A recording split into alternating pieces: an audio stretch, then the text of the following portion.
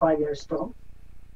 So what you're seeing here is the page of our repository. Fabricatable Machines is the name of the project. And it comes from, some licenses, you describe it, if you have a summary for normal people to read, it's human readable text, not lawyer readable text.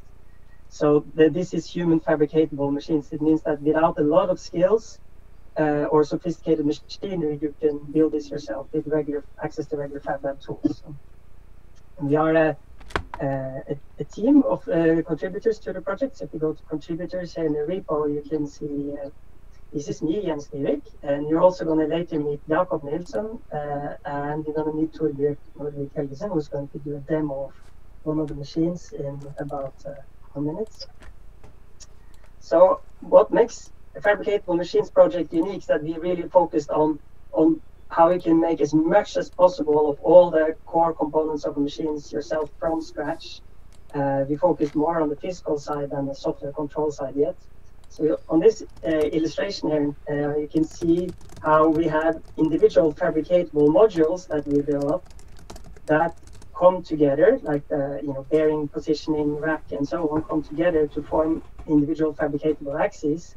And these again can be put together and combined to create complete fabricatable machines that almost anyone can make and customize. And you can see here the red parts in the illustration is then what is added custom to merge these axes together. I want to mention a very exciting thing is that we just had our first publication out, an article presented at TAI 2020, Fabricatable Machines, the toolkit for building digital fabrication machines. So, mentored by Nadia Peek, a former PhD student of NEO, which is very nice. That's available in the link in the repo. So if we go first, let's start with the fabricatable modules, then we're going to see how that forms fabricatable axes, and in the end have a little bit look at how that makes complete machines.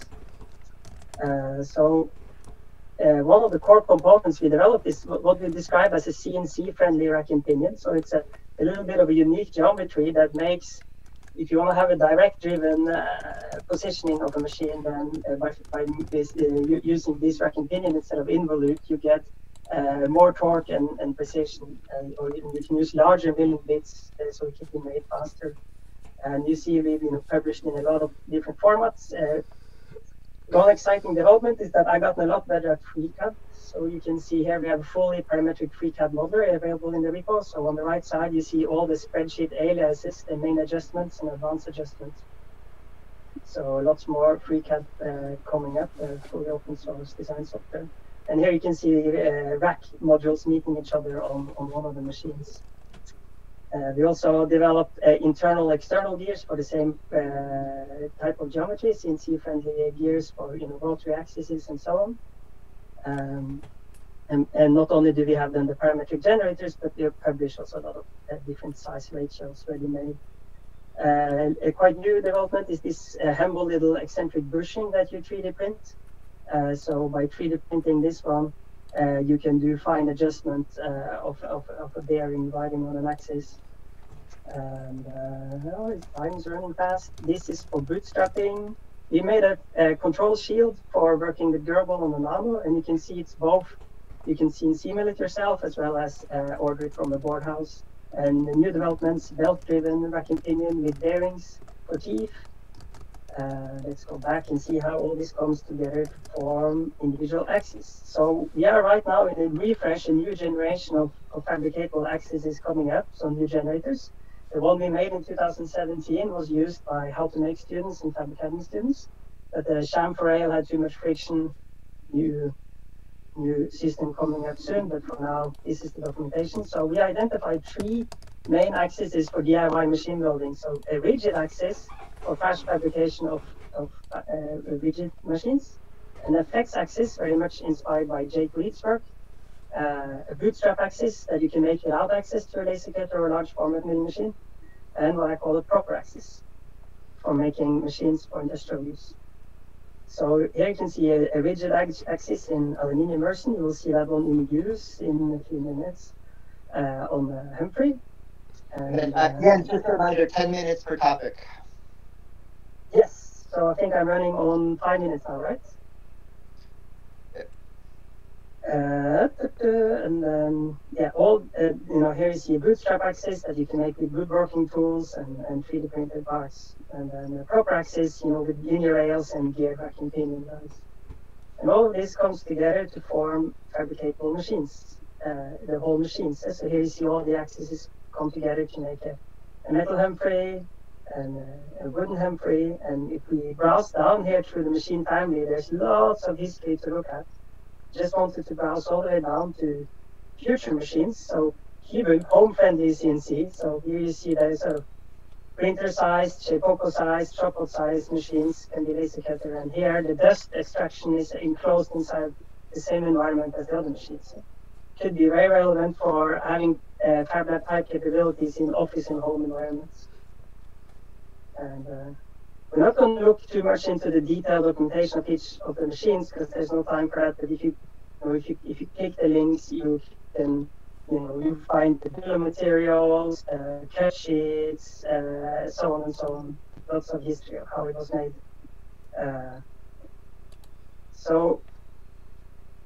My favorite machine so far is this large format milling machine because it's equally as big as the one that made it. And our sort of philosophy is we'll keep making classic 3-axis machines until we have a very good axis system, which then can be used for all kinds of future new type of machines. So I'm going to leave the presentation now over to Jakob Nilsson and Torbjørn Nordby Helgesen, who's going to do a demo of this Humphrey machine. Yeah, and before you go on, one request. Your favorite picture I love is where you show the parts you buy versus the parts you make, and you show each year the ones moving from one side to the other. I think there's a really nice graphic you could do of how that boundary keeps receding. Yes, that was for this guy here, Hank, and we haven't gotten to do that doing the knolling, but it is super nice. Huh? 1 second here. Here you see. So on the left side is the parts you buy, and the right side the parts you make. And I think there's a nice exercise just to show sort of each year what goes on one side of the boundary and what goes on the other side of the boundary. Okay, Jakob. Oh. Then, if Jens stops his screen sharing, we will show a live machining demo with a full-size machine. And yes, I guess we are on. Since we start making noise, we should become the main viewing window. Everything's good. You can start the machine.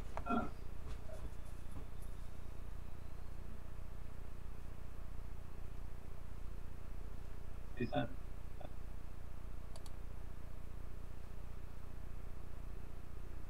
No. Okay.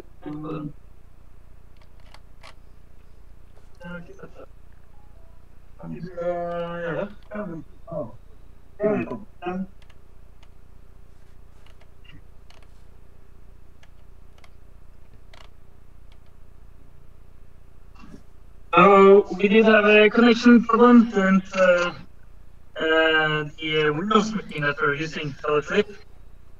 So it's in sleep mode. So Jakob is trying to do that. So in the meantime, I will show you our machine. This is how the Humphrey looks. And it was commissioned last year. And as we can see, most of the parts are made from aluminum stock. I'll be very close.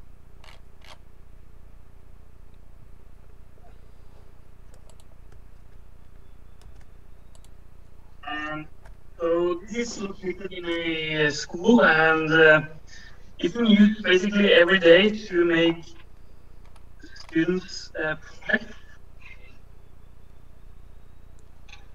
So they are mainly using it for aluminum and carbon fiber. So pieces like this. And we use aluminum extrusions for practicality because that's the most easy material to handle instead of big sheets of metal. And the aluminium is really easy to machine and weld. So now I connected some. No. Okay.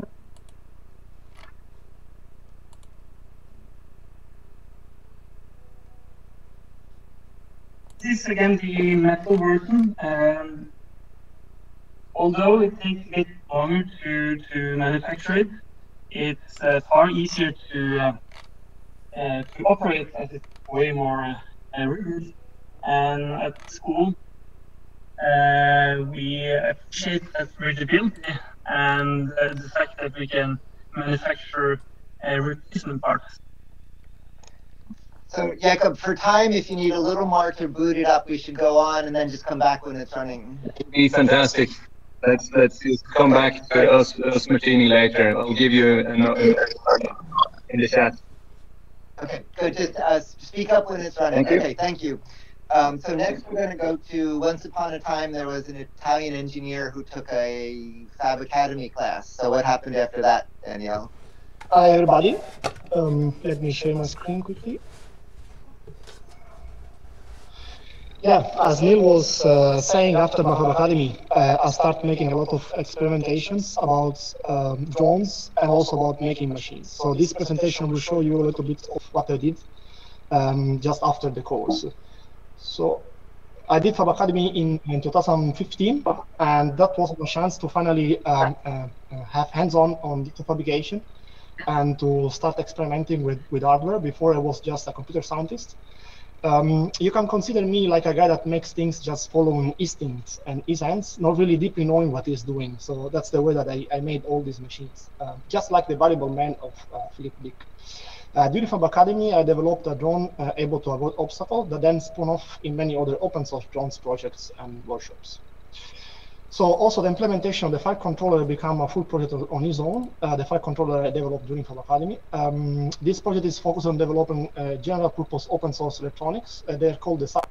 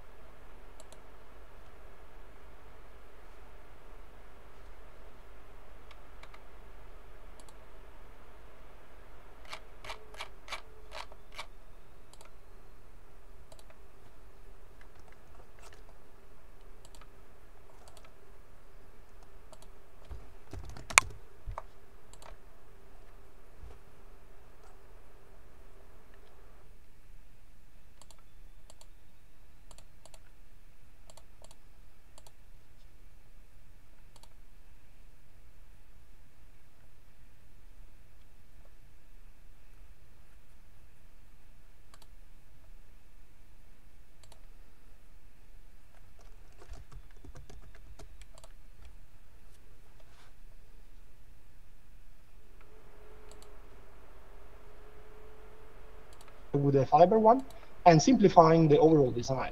Laser 2 has been released on GitHub. My second machine is BigFDM, that is an open source large-scale 3D printers. This machine was designed and proposed as a personal challenge and to fulfill the requirement of a workshop. Its development took only 2 months of spare time. So BigFDM must be designed with a top-down approach in this case. So I designed the overall frame and then everything inside it.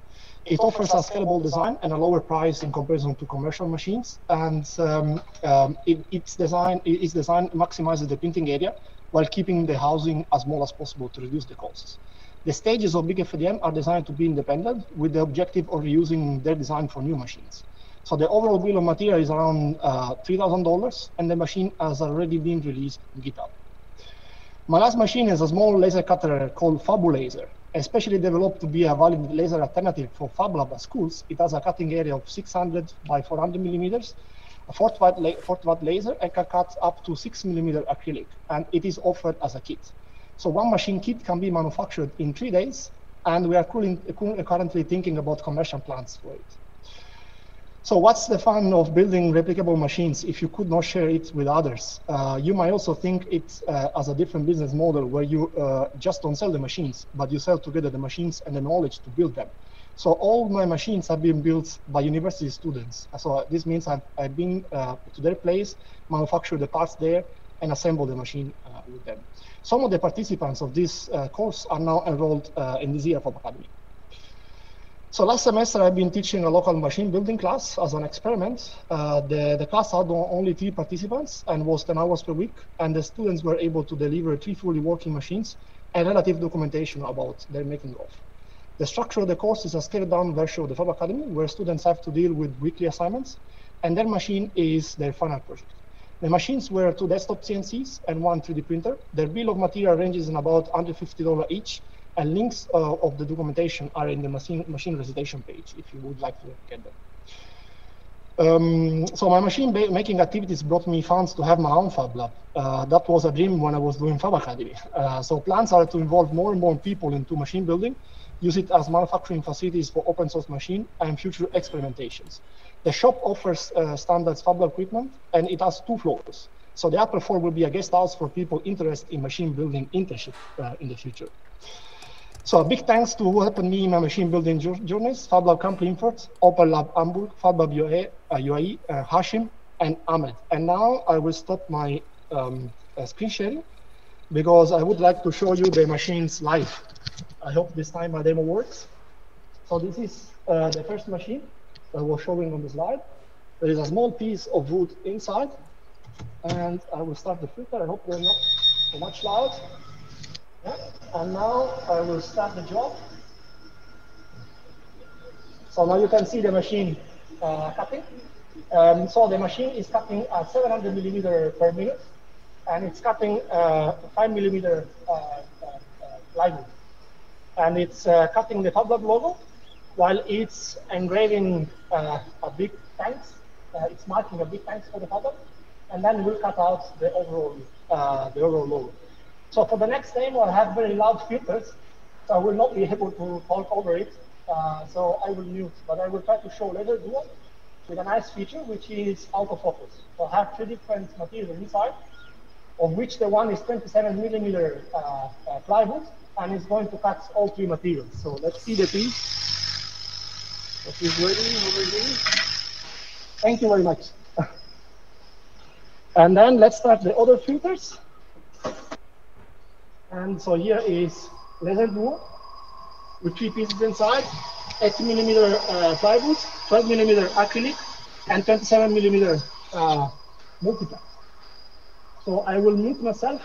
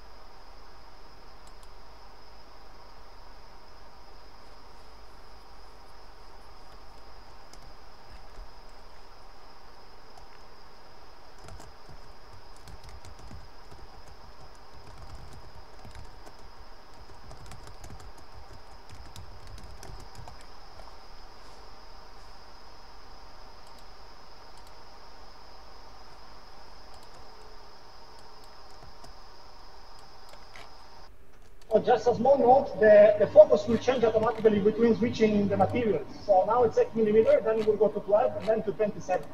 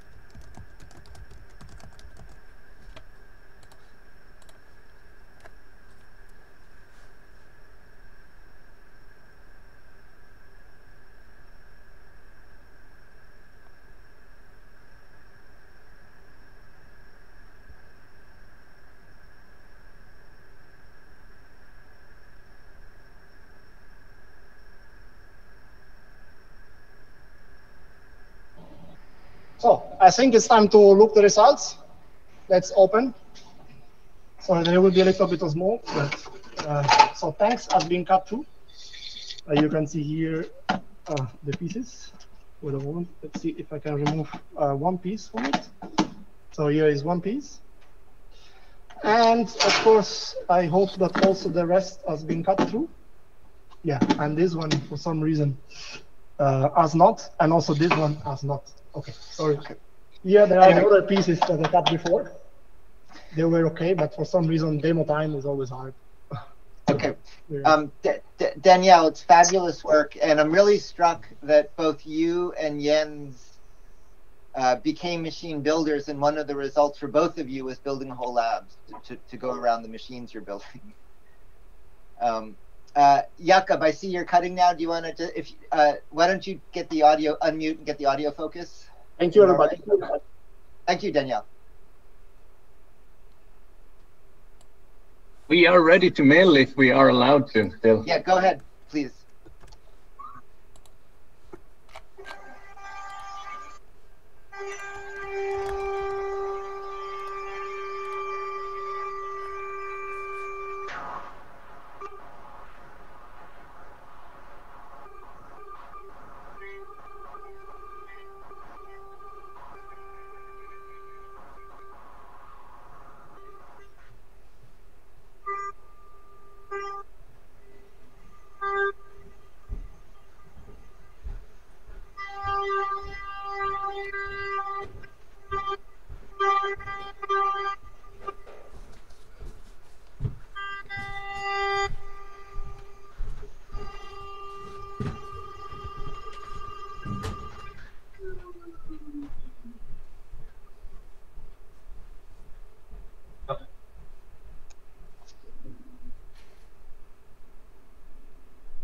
Good.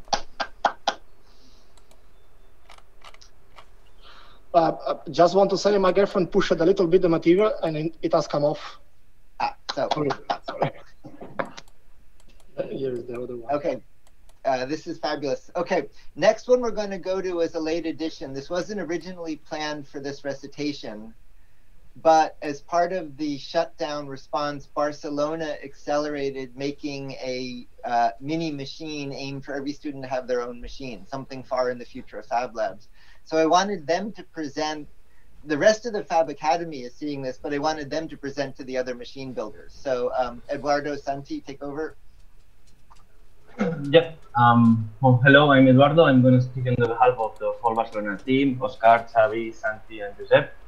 So with the COVID, you know that it has seriously hit Spain, and we were asking ourselves the question how we can make the lab reach to the students and not the students reach to the lab.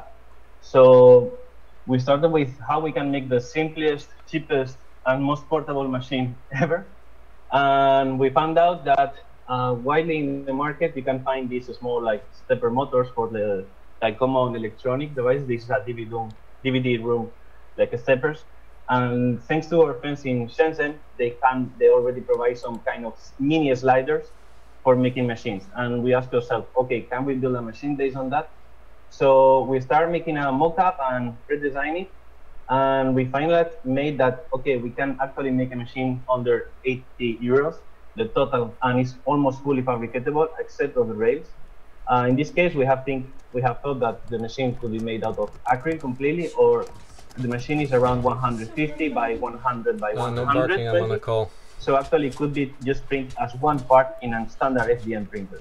So it's a really, really small machine, but that could serve as a small milling for making PCBs or like small wax molds made out of soap. So the students can actually make them from home, or they can either modify them. Well, the name comes because it's actually almost the same size as a 6-pack of cans.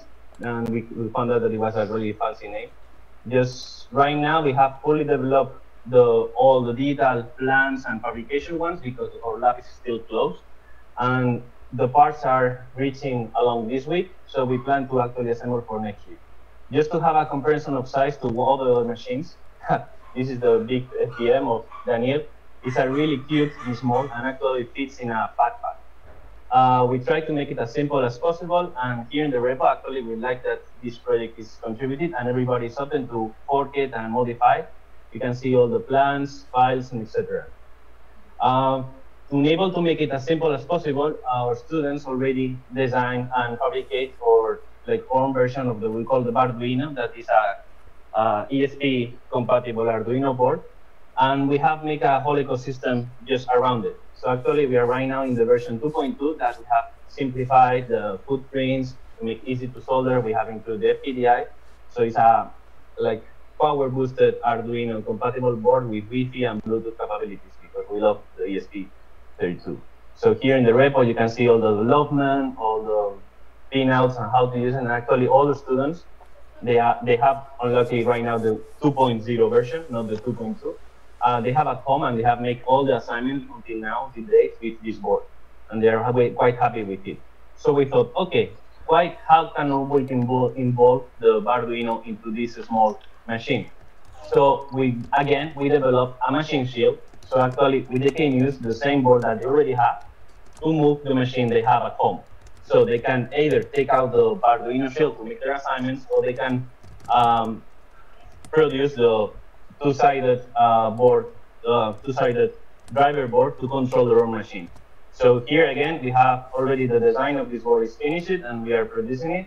Thus, because of lab constriction, we have ordered the fabrication and also to make the time shorter because we are running out of time right now. And we are already included all of the casing, protecting it, etc. In order to make our students' life easier, we have also think of, okay, we have designed a small G-code parser. So it's a WebGL parser, so they can visualize if the G-codes they have produced, because they have been testing a lot of manually coded G-codes, and it's something that we have focused this year. So if you just throw a standard G-code into the file, you can visualize if the G-code is correctly, and you can check for mistakes before launching the machine, and double check everything. Look, check twice, but once. Based on this project, right now our students have made some spin-offs, and right now we have 2 of them. One is going to be, as far as I remember, a light painting machine. So based on the same system, they have started making their own custom parts and design. I think it's Daniel and David team, and Tue and David, sorry. They are going to make or try to make for this machine assignment a light painting machine based on the 3-axis. So they can able to shot 3-dimensional drawings based on long-term exposure photography.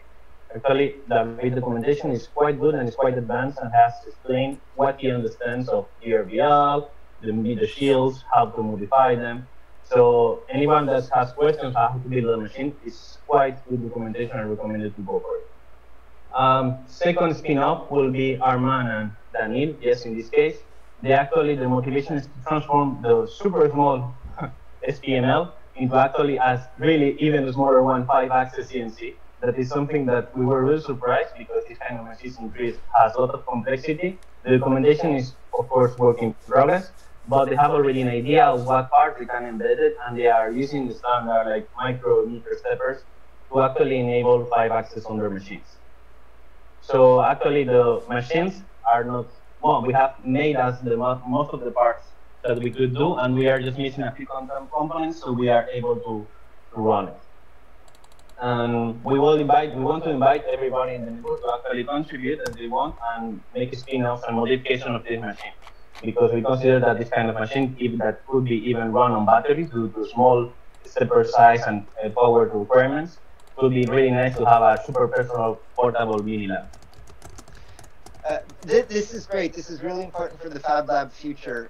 One thing I'd suggest when you get the parts is to stress test, like run an axis nonstop for a week to see how the backlash, how the resolution holds up to that would be an important question. Yep. Thank you. Okay, great. Thank you for that. Nadia, are you on and ready? I'm on. Perhaps I am ready. So, let's see. Once upon a time, there was a artist designer from the Netherlands, and who helped kick off this whole idea of machine building. So, Nadia, take over. Hello, Fab Academy.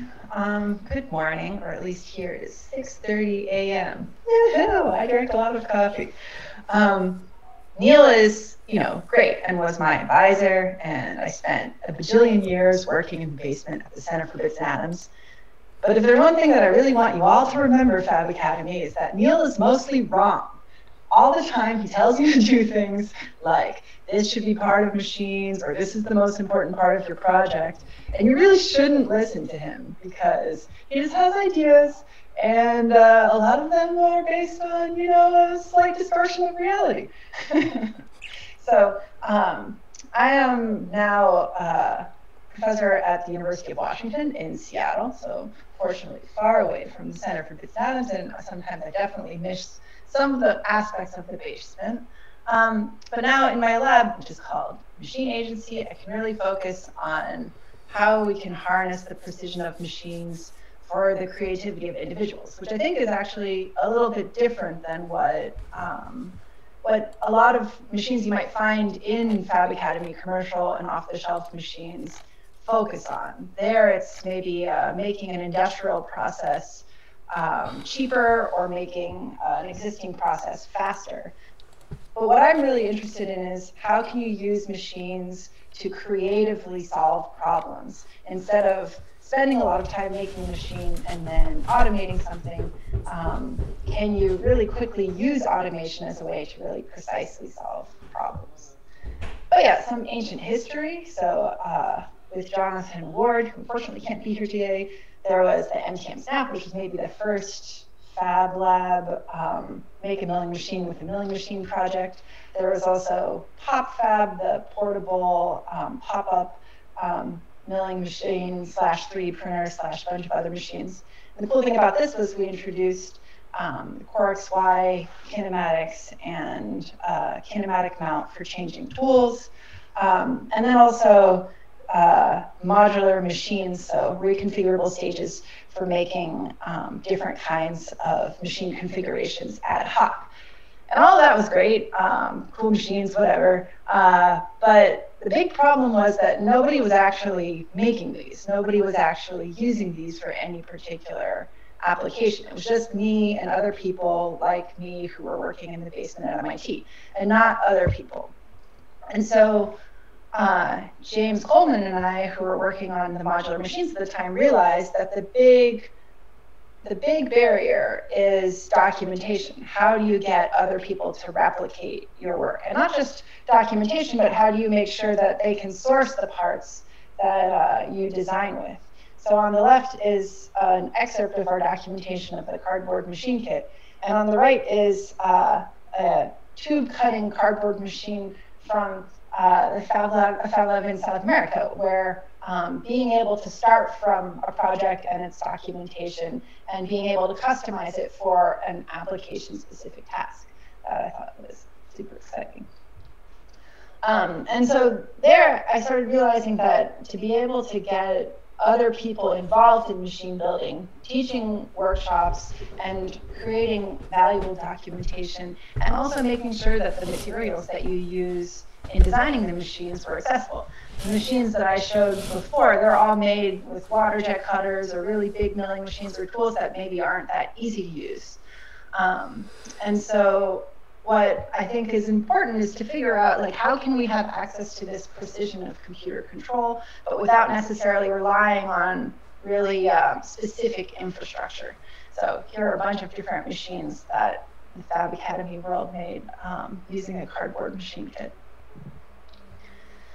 And so now in my lab, to continue focusing on this question of, like, how do we make it as easy as possible to use automation for creative tasks, I'm going to talk about one specific project, or maybe a few specific projects, where we're taking inspiration from Fredrik and Torbjörn and Jakob and Jens of, like, what does it mean to be fabricatable?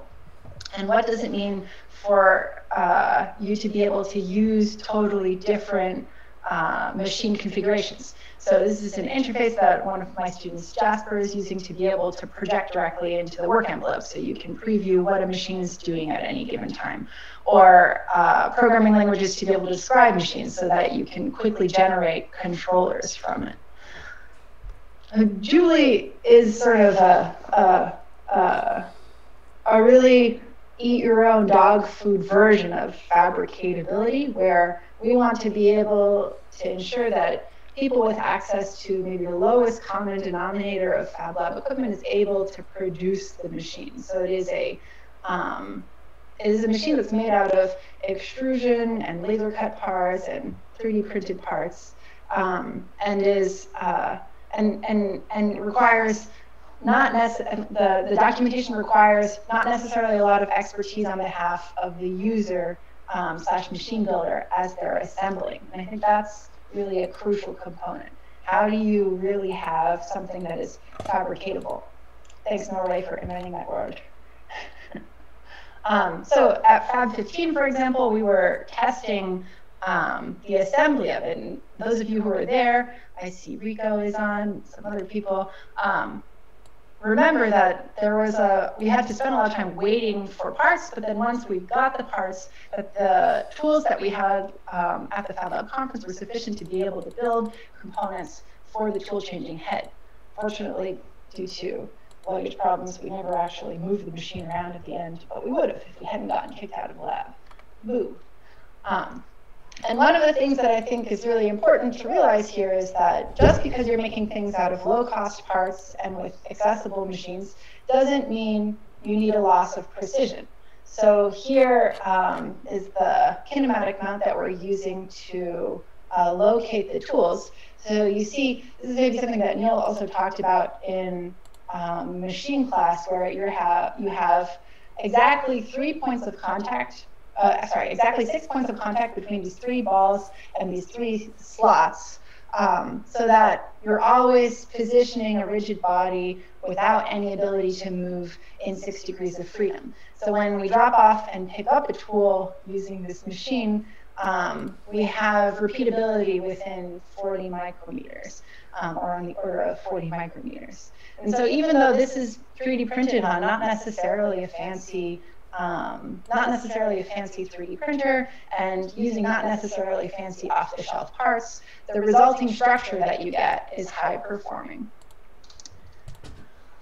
And then there, I think it's also important to remember that machines go beyond the hardware. You're trying to do something with the machine. So what about all of the other components? It doesn't really matter if you make a new 3D printer if the point of your task is that you wanted to do something different with the 3D printer. So how does the software and how does the result analysis factor into that? So here are a bunch of different heads that we made for Julie. So the microscope gigapen head. The way that the tool locking works is a torque-based system. So you have a spring that basically is twisting a locking mechanism. And as the spring stretches, it hits an end stop. And once it hits the end stop, you know that you have pulled it tight enough and that the tool is now locked. That can wear over time, but in this implementation, that doesn't matter. We can pick up different kinds of syringe heads for liquid handling, and we can do multi-material 3D printing. I think the multi-material 3D printing is the part that the community is definitely most excited about. And that was definitely the reason that there was the first replication. So when we had finished the first round of documentation for Jubilee, I think Joshua had put the please build this now on our wiki in November, and by December, someone we didn't know had already replicated the machine, Denal, in Texas. And that was extremely exciting because that meant that the documentation that we produced in the bills of materials was sufficient for people to be able to start replicating the work without our involvement. And since then, 20 sites of people that we have never met, and depending how this pandemic goes, maybe never will, no, just kidding, have managed to replicate the machine and are getting high performance results. they're all really excited about multi-material 3D printing, but there are also a bunch of people who are trying to use this machine for other applications. Nadia, time click. This is my last slide. And so one thing I also think is important in the urgency of now is here are a bunch of my students. We all have machines at home and are figuring out how to work in this new world. And they're like being able to reimagine what using machines is and where we use them and how we use them. I think it's a really urgent thing for now. So thanks. Yeah, I don't know. Okay, that's great. Lots of questions for everybody speaking in the chat. We need to keep going for time. But yeah, Nadia, it's absolutely true. We've been seeing in all sorts of ways the pandemic is forcing the future of labs to come faster than we expected. Questions to Nadia in the chat. Jake, take over. Jake is not exactly, but loosely Nadia's successor in the basement. And again, started as a designer, not a machine builder, and through an interesting history became a super machine builder. So Jake, take over. I'm not a designer. What's that? I'm not a designer. I have a degree in artificial intelligence. So yeah, everyone's pretty much done a great job introducing the themes. We're all familiar. We want to make machines for ourselves to do automation, creative work, whatever. I started as a mechanical engineer, and I'll walk through one or two of my new mechanical designs, and then to what Nadia was saying near the end, machines are a lot more than just the mechatronics of it. You also have to write a lot of software. Controllers are continually difficult. After the machine parts, I'll talk about the control work that I've been working on. In terms of fabricable axes, this is my latest. I had done a lot of work previously, similar to what Nadia was saying with water jets and stuff like that. And eventually thought this should all be easy. So this is a design that I actually quite like, which is just 3D printed and laser cut. And the bill of materials involves like one type of roller bearing and GT2 6mm pulley, which we're all used to. So these are, I'm a big fan. I've also done some work to, like Nadia was saying, make a lot of good documentation. So they're exploded drawings, a Rhino model that's sort of assembly complete, and then I have a bill of materials here, and a few pretty drawings. This was the basis, the mechanical basis for what we did in Machine Week at MIT this year, where a group of students made this Apple lathe. So each of these axes are sort of actually a collection of different modular axes I'd made before, rearranged, and then the spindle here is actually a rotary end effector that I had designed that then became an Apple spindle head. This is a great use of like modular elements to make a machine that I hadn't thought about making before. Pull it off. Those are those, and then I have also been working on a tool changer. So the big thing I was interested in was having a higher retention force, and then also being able to make this with less purchase parts. So here the contacts are just button head cap screws, and the only sort of like remotely new components you need to purchase are these dowel pins, which are used for one of the kinematic slots. So this is right now on my newest machine. I think it'll be easy to automate that, and yeah, I'm psyched to go forward with that. And then I moved back to Canada during the pandemic, and I really wanted to build machines, which at the time for me meant using a lot of sheet stock. So I'd become a big fan of phenolic, and I I wanted to mill phenolic, didn't have a mill, had a 3D printer, so I thought sort of a fun side exercise is, can I build like a 4x8 router with just a 3D printer? So this is the, call it the ratchet. All of the mechanical parts are printed. The chassis sort of is just another sheet of 4x8. I've got saw burst legs, and this is also all together, getting ready to move it. It has a reduced drive, some stiff belts, so that's also new. These are all on mtm.cba.mit.edu. So then with the last slice of time, I'll talk about Squidworks, which this was the project I did for, which became my master's thesis in Neil's lab. So I have a small video. Basically, we've all used mods. So Neil pretty much said, what if we had mods inside of microcontrollers? And then I went crazy trying to figure out how to make that real. The key sort of insight is that the networks that we use to control the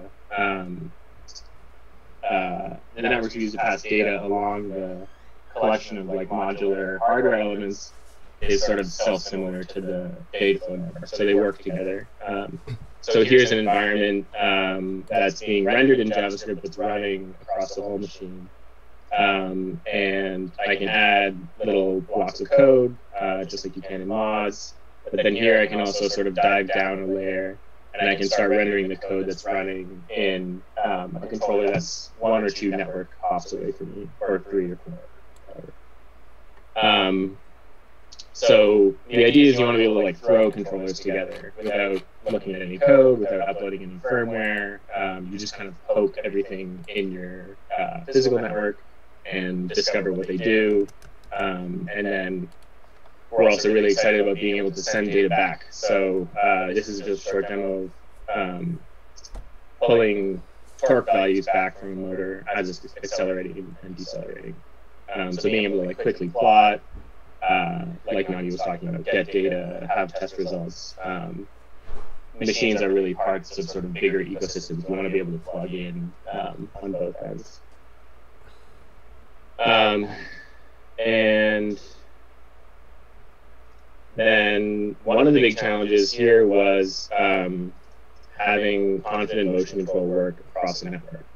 Each of these motors has its own, idea of what time is in synchronization. So successfully taking a path plan, splitting it up into all the motors and having them execute them sort of successfully is tough. But this is finally working. So here's my motion control demo. I think this was a few months ago now. And this was an earlier version of the sort of fabricable axes that were water jet and 3D printed. So that is that. There is a good amount of documentation for Squidworks. It's all sort of explained here. I wouldn't say it's go make it yourself right away, please. I'm working on sort of a 3rd version, and I would say I'm 90% of the way through. So that's my... Also mention the hardware that goes with the software that you've been developing, the boards. Right, yeah, so of course everything runs on Alto circuits, and so I have a router. This thing, which I really like this approach, this is a little rastellated module, which just includes the SAMD51, which is our favorite microcontroller, and then I reflow that onto another board. So, so these, in my next version, I'm planning on having them sort of mass produce, and then when I want to, like, debug a circuit or put it on a new circuit I make in the lab, it'll be easy. And yeah, there's a motor driver, there's a brushless motor driver in the works, there's a router, there was a breadboard board, a DC driver. They're all sort of like lost in archives. Okay. So what Jake is doing builds on Nadia and Alon to distribute code over the system. So rather than having it baked into the decode interpreter where it's hard to add a motor or a sensor. You distribute the computing through the system. On the recitation page, there's a link to Arumbu, which is something that emerged in the boot camp in Kerala, which is the opposite extreme. This is a working project with people like Chris and Denny, where we had looked at, with interface speeds and processor speeds increasing, whether purely in software you can send step and direction out to degrees of freedom in a machine fast enough for the software to remove all intelligence from the machine. And the numbers were actually really promising to extremely simplify simple machine building. And so there's a link to the Arumbu project on the page, and we'll talk more about that in the machine building in the Fab Academy. But for time now, let's go to Marcin to wrap up, to talk about broader implications of machine building. Take over. Yeah, excellent. Do I have 7 or 10 minutes? Are we cutting off sharp at 9 or? Take 10 minutes. We'll go a few minutes.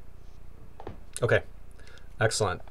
So my name is Marcin from Open Source Ecology. Let me share my screen on my presentation.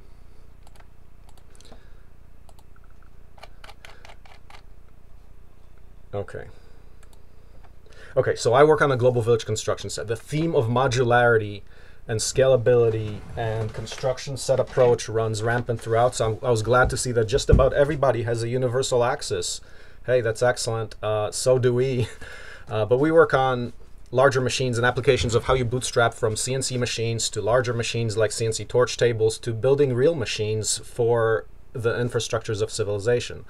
So you can look at my TED Talk on the Global Village construction set. It's all linked. We're about, just for reference, we're about 30% done with the entire system. So we've done things like prototype the 3D printer, houses, brick presses, power cubes, tractors, and other machines. But yeah, it's a big, ambitious project I've been working on for a decade. Right now we have a couple of products, and here I emphasize this is the universal axis.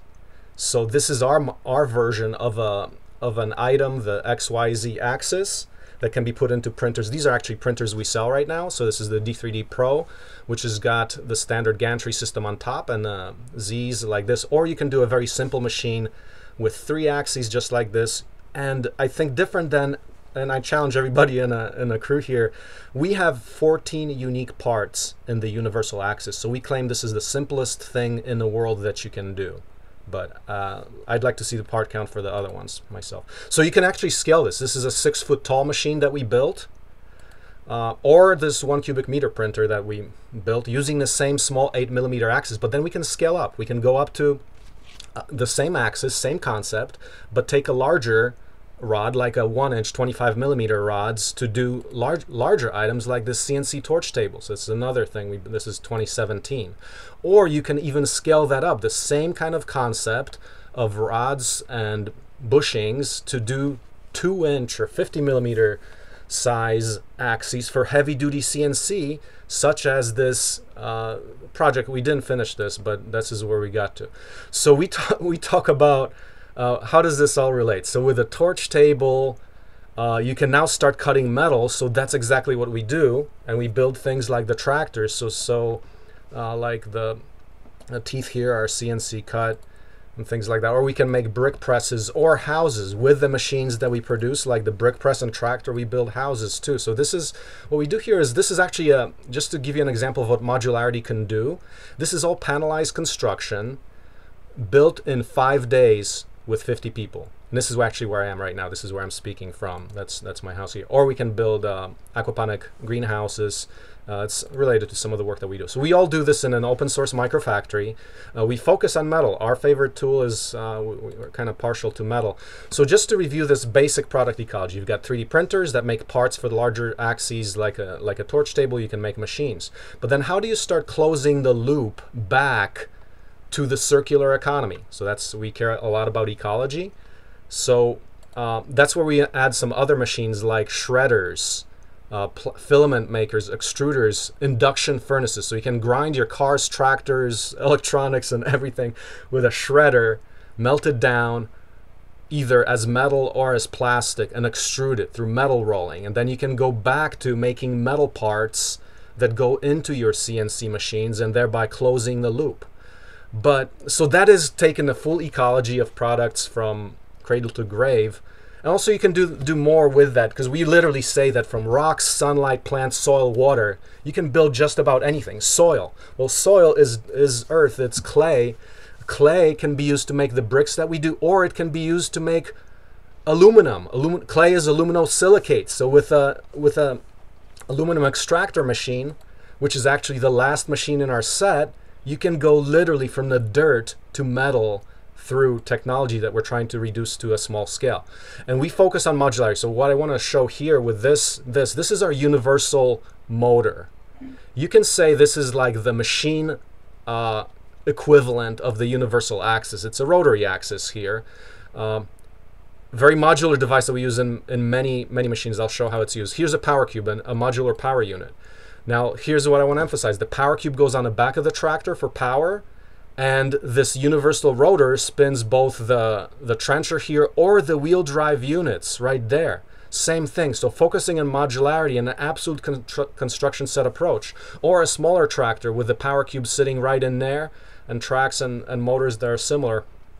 We focus on the construction set approach, and that applies, we found, not only works with things like the universal axes, but also with all kinds of things like the heavier machines or electronics or everything else. So if anything, you get anything out of this conversation here, is design things along a construction set approach, so that instead of being able to build only one thing with your technology set, you can build many things. You can build a tractor, a bulldozer, a backhoe, or anything, or you can make a CNC machine of one type or any other. Construction set approach is very important. And now I want to point out this, like you can get down to literally like silicon digital age technology. So this is an air bearing lathe. This is Dan.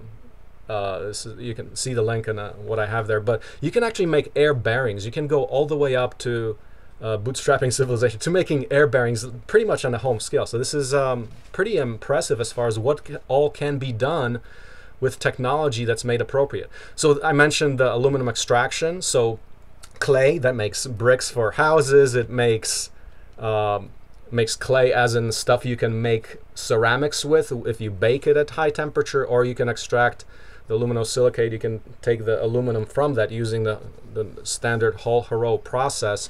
But that's the limit of all that can be done on a small scale using appropriate technology. So actually I kind of gone through all of my presentation as it is, so I can actually quit right there. There's much more to it. I hadn't appreciated the extent. I'm sure you're familiar with the Gingery series of books. Yeah. I hadn't appreciated the extent to which you're really filling in that roadmap of going from dirt to the machine shop to civilization. Yeah, by all means. So yeah, with just a couple minutes to wrap up, then, this is such a dream team on this call. One of my goals is to figure out how to share across all of you. There's so much. It's great, the diversity, and then figuring out how to share across it. And then what does this all imply for getting to 1 million Fab Labs, for democratizing access? We have just a few minutes for those questions.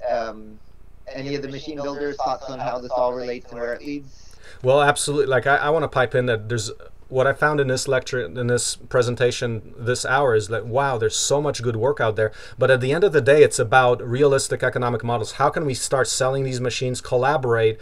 What we do is a concept called distributive enterprise.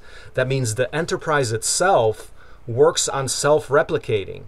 That means, how do we set up others in business? Because a lot of times, we can play, but how do you actually get mass creation of right livelihood coming from all this work? And I think by putting our heads together here, we can do that, but it has to end up as people making real products that meet real needs, whether it's selling the machines or the products of the machines. Yeah, it's an interesting point. My older brother, Joel, who ran the National Labor Relations Organization, nicely describes it as machines that make machines need organizations that make organizations. Mm-hmm. And so Danielle and Jens of Forces of Nature were able to turn machine building into creating their own entities. That's a pretty high threshold, though.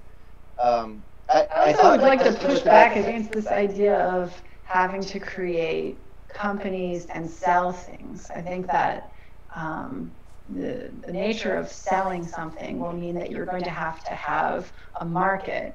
And a lot of the things that are enabled by digital fabrication are because of markets of one.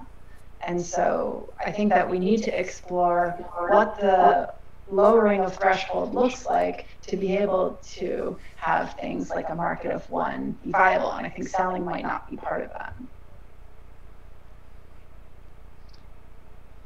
Let's see. Selling can be doesn't have to mean, so if you take Blair's lab, where a third of the time is traditional economy, a third of the time is post-economy barter exchange, a third of the time is for human transformation, improving the community, or the Bhutan G&H. The notion of economy doesn't have to equal jobs equals work equals money. I think underlying the question was sustainability in organization. And there's an opportunity to revisit what those means. Again, what I find interesting is I thought the end of the session would be about things like sharing, networking, microcode, but what Marcin is raising is sort of sharing how you build sustainable organizations around the machine building. Where are all the lay days? I see only men. Yes, that's a serious issue, Nadia. What the snap, Neil? What have you been doing? Well, no, but what's interesting is the Fab Academy student class is pretty well balanced. Oh, hi. Wait, your name is Hank? No, this is interesting. The Fab Academy student group is nicely balanced. This recitation has attracted a fairly imbalanced. Bad job, Neil. Bad. Do better. Jens, you were going to say something? Yeah, I also just to mention that what's kind of exciting in Norway is we managed to have local freelancers in our community download our files and sell these machines customized for local clients. So, for instance, the machine that you got demoed at this high school was not built by me or Jakob or Torbjörn, but it was built by a local freelancer in the community in Oslo and sold as commercials onto the machine as a kit. So, and there you have like a customizability and like engagement with community as service, rather than saying like we have to build a product that lots of people need to buy. If I can add something on my side, I mean, anything like this lab or my activities have been planned before. I just started building one machine, and that's was useful for somebody else that wanted to build it and bootstrap everything. So from this perspective, I'm building the machine together with the students now, and this is quite substantial, let's say, side activity that can bring further and further maybe machine building in the future. Again, what I'm struck by, just again, taking Jens and Danielle, each of you bootstrapped an organization around your machine building that you're running sustainably and creating spaces for many other people. And there's as much knowledge in how you did that as how you make the machine to share, that we haven't been taking it seriously.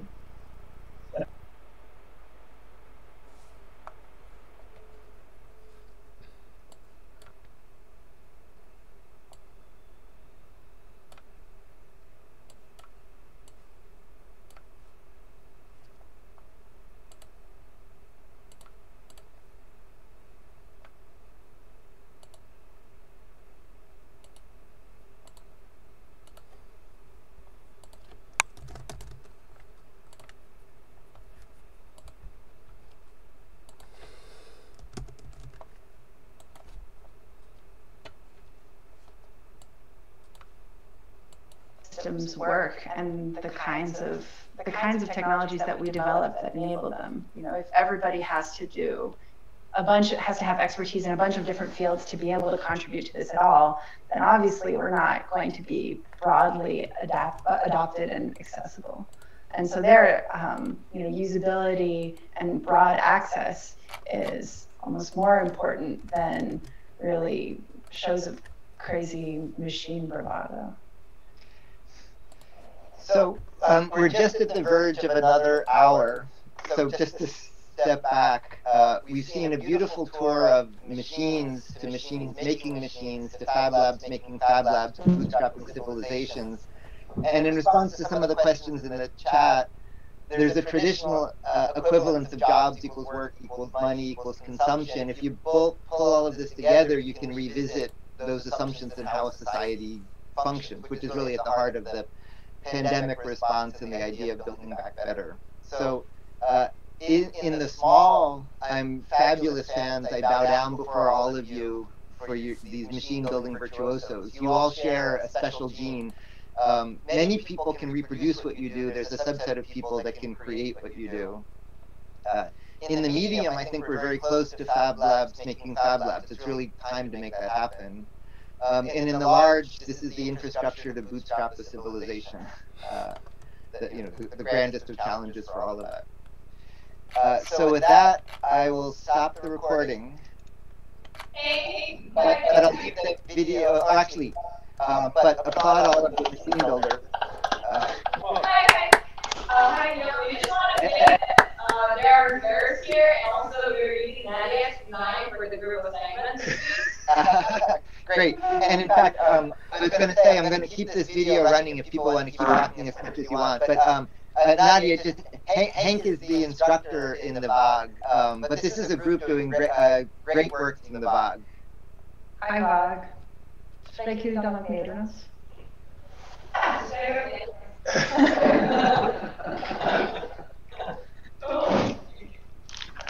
So thank you very much for this time. Yeah, we did it. Yeah. It's actually moving now. Yeah, Nadia, each week when we do the assignments, there's been a VOG group that, like, if the assignment is here, does this.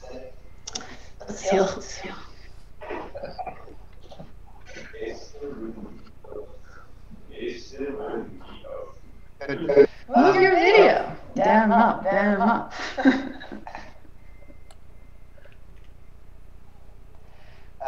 I'm going to have to drop off again, but I'll post the video after this. But I just adore the work you're all doing. Thank you. Thank you.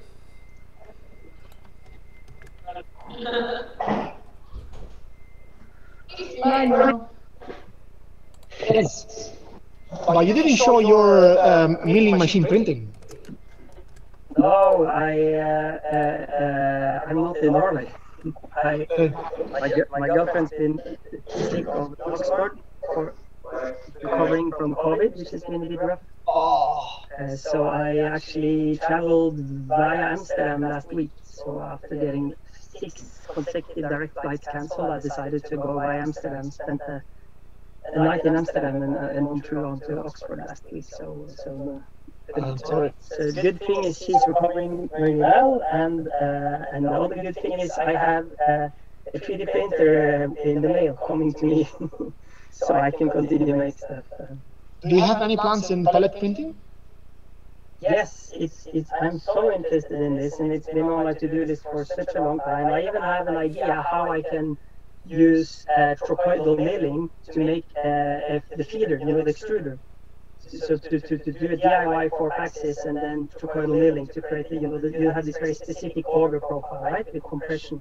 So the stem of the extruder is narrower in the start, and then the stem gets fatter towards the end. So you have both friction as well as heat to melt the pellets. And this is very much on my to-do list to play around with. But for now, I decided let's start easy with ready-made stuff. So I have a Lul spot extruder with a 1.2 millimeter nozzle. That I've been using in combination with milling, which has been super fun. You can see on YouTube the link, me making a saw attachment, having entertaining myself. Hey guys. What I wanted to say actually was that, this machine, the dirty ass wooden machine, I made it last year in my spare time in the lab, and then I brought it home for my sabbatical so I could fabricate in peace. So when the lockdown happened, I had my old lab in the house, so it felt like I was, to a certain degree, living the vision in a way. Even more symbolic is I used to have the shop in my private design studio, right? And then I sold the shop secondhand to our non-profit organization, the Fab Lab. And then after selling that shop, then I used it to have the part for my own milling machine. It took a year off. Yeah. There's something nicely poetic about that. Hey, I got a question for you, Jens. So are you actually self-supporting on the Fab Lab that you're running, or what do you do for a living? Yeah, so no, our Fab Lab is in 90% of the funding in the lab is municipal money and government money for cultural stuff. Yeah. Because, and I've been working full time for this nonprofit. But before that, I was actually living the dream for a while, earning a living with open source design. So in my private, commercial design company, I was doing open design. I had a shop out that I used to fab custom local stuff while sharing the recipes online with the world and so on. So I did that for a while, but then I wanted to do the Fab Lab as a non-profit, and we give free one-to-one guidance. And if you would charge for the one-to-one training we give, then such a small part of the community would be able to afford, right? So here comes that how to automate the teaching, right? So no self-sustainable lab, but I have been self-sustainable in practicing open design and local fabrication before. That's awesome. Hey, so yeah, do you think we can collaborate? So Daniele and you and ourselves on some real products that can be marketable. I mean, do you guys think about mass creation of livelihood with open source, or? Yes, absolutely. I'm very open to collaboration, and I think it's super exciting what you're doing. And we have on our money page in the wiki, we have described a model where we encourage, we're playing with what I call like a gentleman's agreement. Because if people are going to locally fabricate your games, if you're going to individually sign contracts and agreements with all these local fabricators, that's not scalable. So the little hippie-like dream is that people will voluntarily share a very small percentage of the profits. So we encourage people to add 2%. So if people are going to quote the client for making a custom machine for them or non-custom, then we encourage them to, when they calculate the total cost of the quote, add 2% on top of that. That will go to the person that actually designed it. And I earned a few $1,000s with that, not much. Can you send me a link to that? Point me to that? I will do that in the chat right now.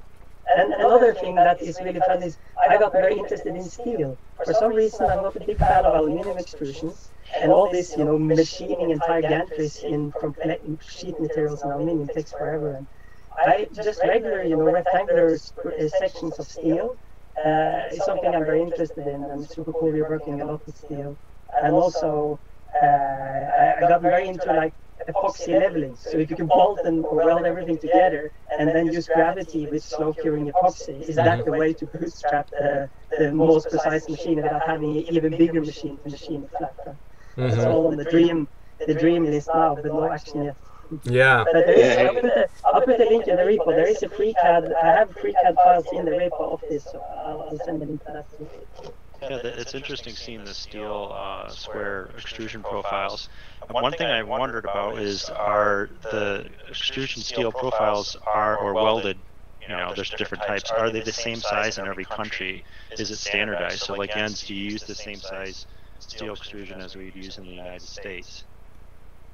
My answer there would be that's why it needs to be parametric, that you go into the spreadsheet in FreeCAD and click, then update, this is.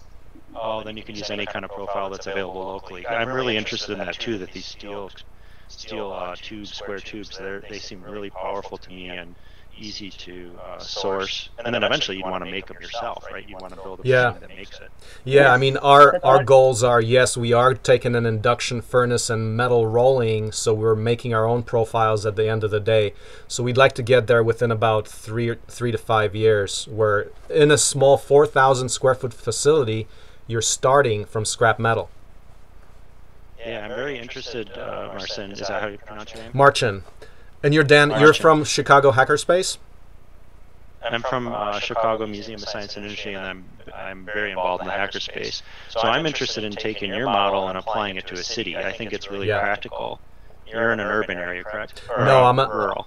Rural. We're 1 hour outside of Kansas City.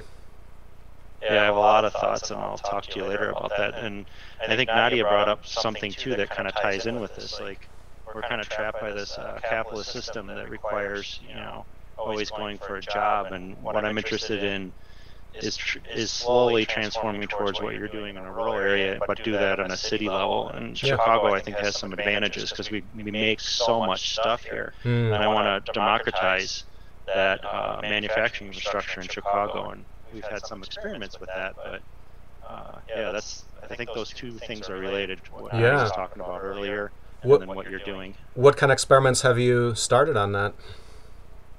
The first one was in 2012, where we built 14 rep wraps from cast parts. So we bought molds, and then we made all the parts from nodes. So that was the first moment where I saw that we built a massive amount of machines for back then, all once together at a hackerspace, Pumping Station 1, and that was a huge.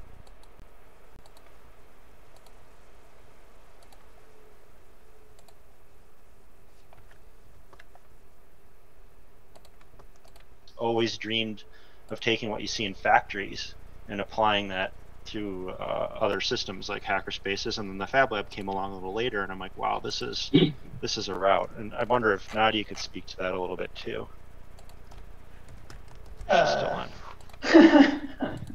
I think that they're, scaling through people is not necessarily efficient, and I think the benefit of doing that is the educational component. So when you get people to build machines, they learn about building machines and then can do all kinds of things with machines. So it's not so much that we want 100 identical 3D printers, but that once you have people who are doing system integration across mechanical, like electrical and software systems, that then you can automate all kinds of different things, and that you can do all kinds of different things. And that's, I think, really the important component. Like, how do you make sure that education continues, and also how do you make sure that the infrastructure that we use for these machines becomes more accessible, not just by becoming cheaper, but also by becoming really usable.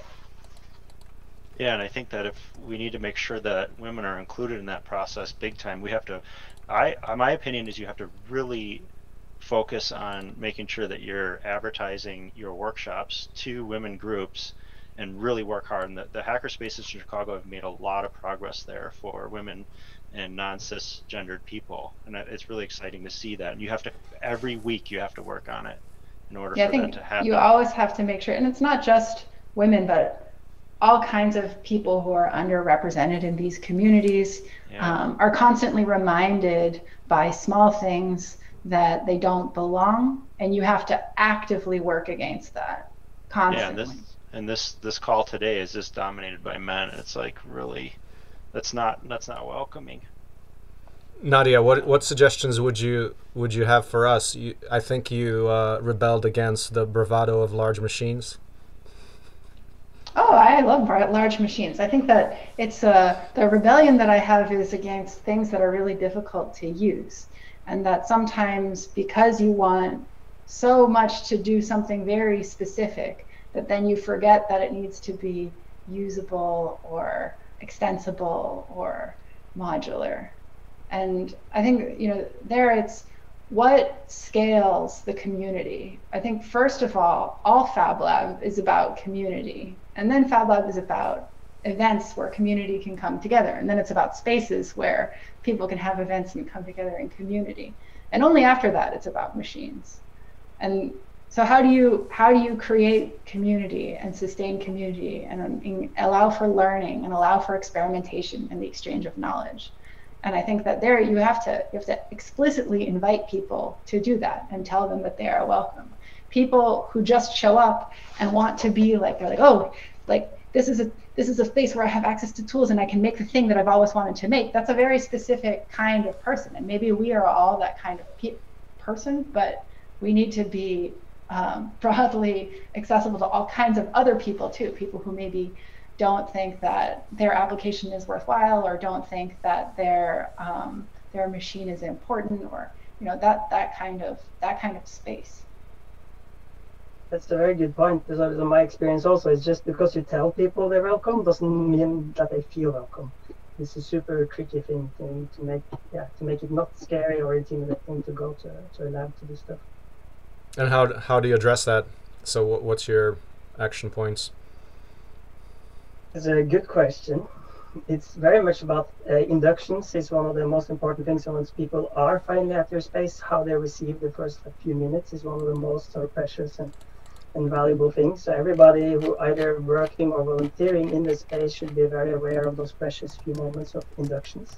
And then to a certain degree also just like make an atmosphere that radiates by the what you call the jungle telegraph in Norway, like that by word of mouth, that people understand what kind of space this is just by how people talk about it. So instead of it's so difficult to force, but by practicing sort of what you teach and being who we are, then sort of slowly that it helps, but definitely haven't solved it like do this. I'm not even sure.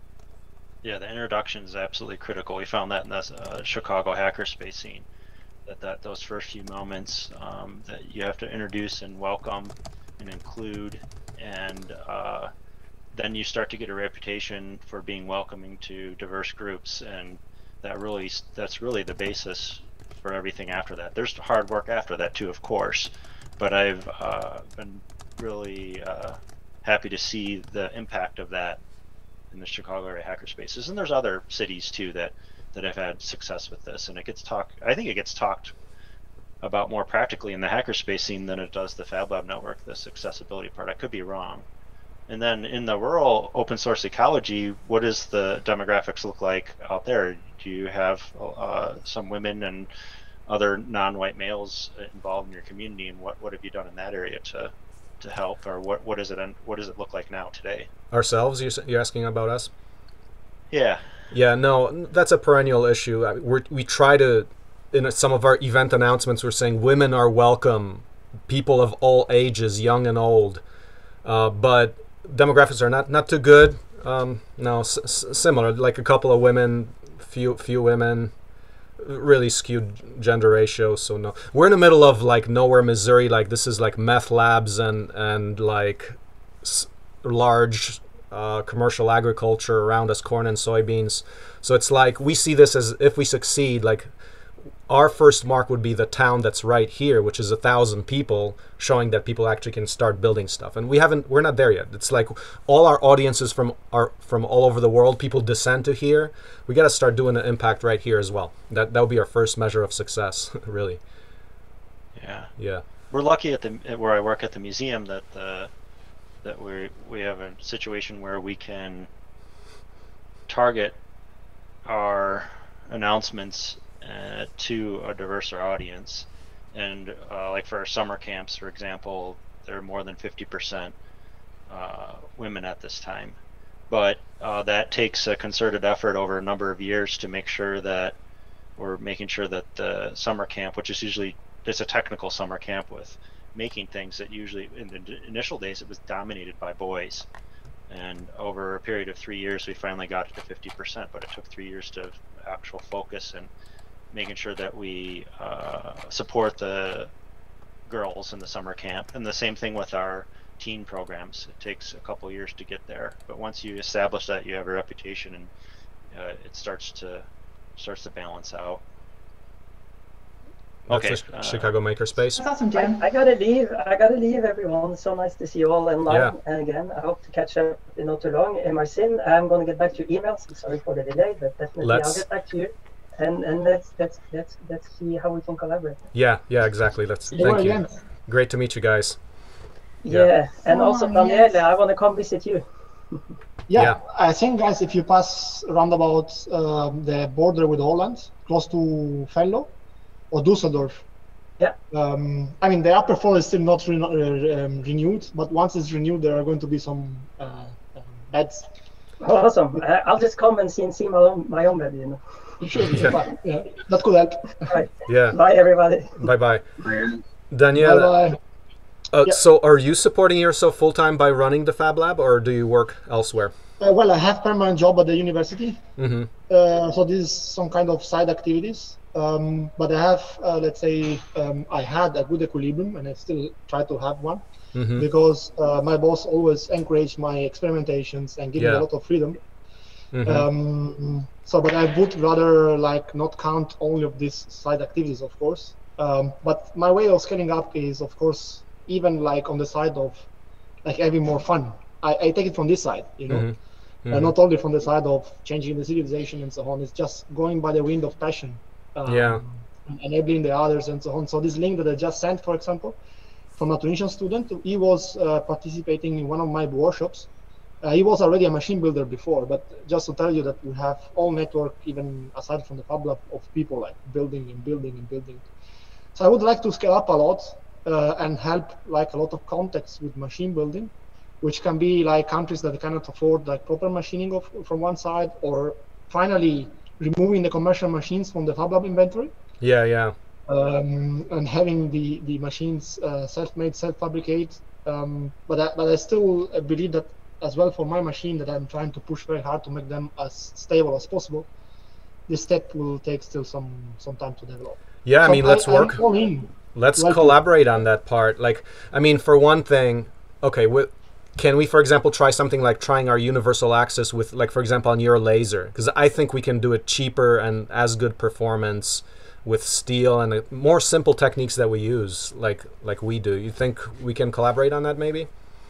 Yeah, sure. I will be glad to spend some extra time to experiment with all of your axes. But one side of my philosophy is if something is already cheap and available and also sourceable worldwide, I mean, I still prefer to buy this part instead of making them. Otherwise, my machines will take ages to be made. Yeah. From one perspective. So I'm a little bit like, okay, it's convenient for me to make it. It's better performance if I make it. Okay, then I will make it. It's cheaper, better, and faster buying it, and then maybe I will still buy it. So I'm not of that like 100% self-made machine. I mean, we can reach that point. We can look at that point, but I need also to have some objectives, some goals that I want to realize. Yeah, yeah, it has to be practical. Yeah, we gotta make it. I think lots of different applications are cool to explore there, not just like machines that we're used to seeing in Fab Labs, but other kinds of machines, like things for agriculture, things for pandemic response, or things, things that have other applications. How to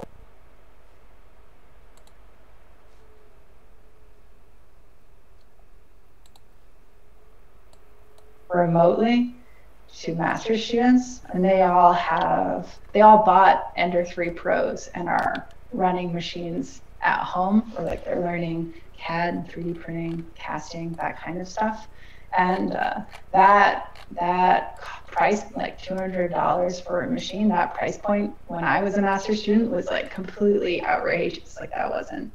So given like the broad availability of lots of different kinds of things like cheap extrusion or whole machines or controllers or motors, what are ways in which we can push forward making automation and its applications easy to customize and adapt to like the current pressing needs of society?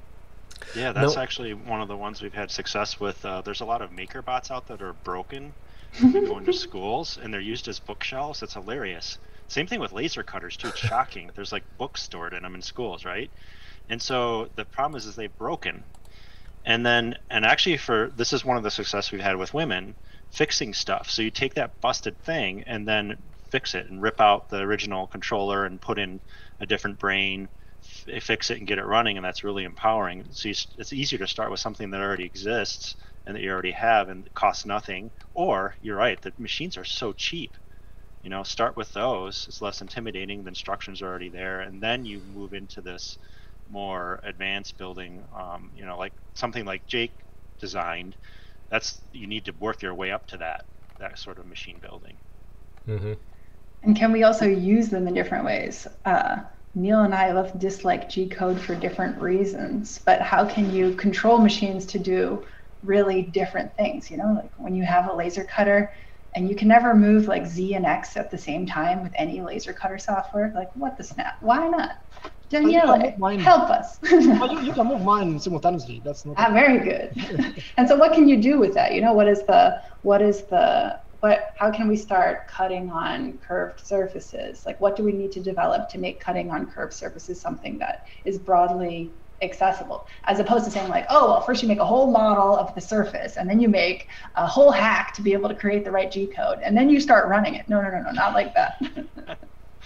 As I'm really sorry, I have to leave. Just an embrace to everybody. Yeah. And see you, I hope, by presence. Yep. Bye, friend. So long. Bye-bye. Nadia, is your kinematic mount, is that all open source, OSHWA compliant and all that? Yeah, I gotta drop off as well. Good to see you guys. Bye, Okay. Jake. Oh. Keep real. See you, Jake. Bedtime in Japan. Good to see you, Nadia. You're in Japan? I'm in Japan. Why? Mount Fuji. Wow, that's awesome. Yeah, so I did Fab Academy at Kamakura Lab, and I'm Oh here. wait, I thought Dan was talking. Of course you're in Japan. No, Rico speaking. Yeah. Hi, Dan has Nadia, can I interrupt? Is your kinematic mount, that's all open source stuff, OSHWA compliant and all that? Yeah, yes. Yeah. What's I'm on your... the board of OSHWA. You're on a board? Oh, I didn't know that. Okay. Good job. What are your goals with it? So you're actively developing that right now? Working on that? Or? Well, I think tool changing is interesting because then you can start doing a lot of multi-tool workflows. So, multi-head 3D printing is a straightforward multi-tool workflow. But I'm doing increasingly more with scientific exploration and automation of scientific experiments, not in the scale-up phase, but in the I'm always interested in this sort of creative problem solving and exploration phase. So how do you use machines in that phase? And tool changing lets you do just more kinds of machines, more kinds of workflows that have multiple steps. So you want to mix a bunch of different chemicals together and then sonicate them and then measure like the energy storage capacity of the mixtures that you produce. Or you're growing, we have a project right now where we're growing duckweed. Duckweed is like a really awesome plant organism that can do all kinds of really exciting things. But how do you, tend it? How do you get it to grow in different ways? Nice. You need multiple tool heads to do things with robotic duckweed farming. So that's why multi-tool, I think, is interesting. So how do you do, and broadly, I guess, I'm interested also in the whole workflow, not just, so if you think about a 3D printer, it's like you're 3D printing, but then there's a lot of things that happen before, design and like slicing, and there's a lot of things that happen after, removing supports and finishing and like integrating it with other components and putting, and so how do you do these whole workflows with automation as opposed to saying we're going to do one thing with one machine and then take it out and put it in another. There's a lot of manual steps that require then tacit knowledge and expertise, and so I'm interested in how do you scale up tacit knowledge, especially without this sort of apprentice model where you're in a lab where you can learn tacit knowledge from someone else. If you don't have that, how do you rely on infrastructure that can enable that? Maybe we can use your duckweed robot to feed our aquaponic greenhouse. That's what we do that. Awesome. Yeah. Right now, this duckweed robot is growing only very small amounts of duckweed, but if you have a lot of hungry fish, it might be a... What's as far as the code for that, are you doing all custom, or what's for the auto tool change, or is there any open source that supports that? We're using the Duet right now for changing between the tools, and it's just like a addition to the firmware. So in G code, there's just an additional code. So if you say T0, it switches to tool 0, and if you switch to T1, switches to tool 1, and that's just like the locking and the unlocking and the switching of the tool. If that's supported in Marlin by any chance, or because we use Marlin? Yeah, we use Marlin. So that's Marlin. Yeah. Awesome. Yes. So we can. We contributed the Core XY motion kinematics to Marlin, so everyone can use parallel control. You did that? Yeah. Good job.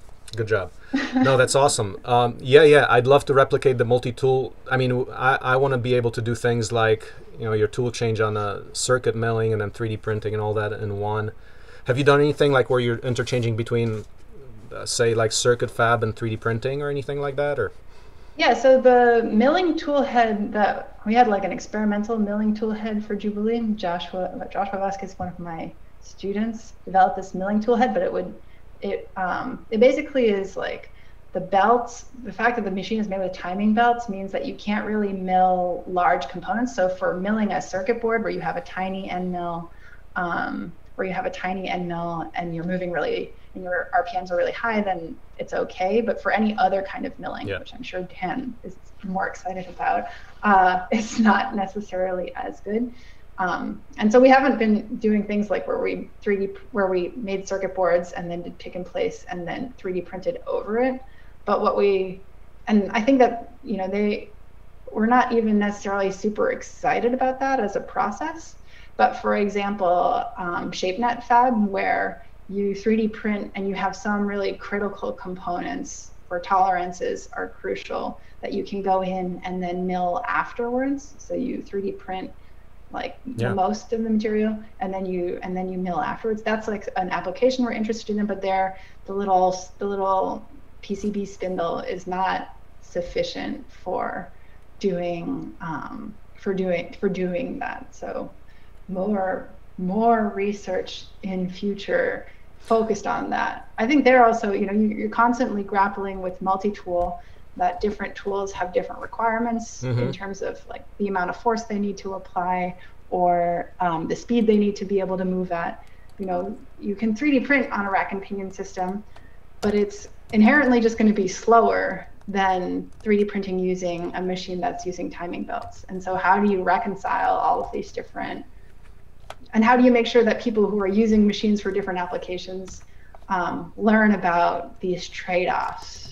That I find like a tricky.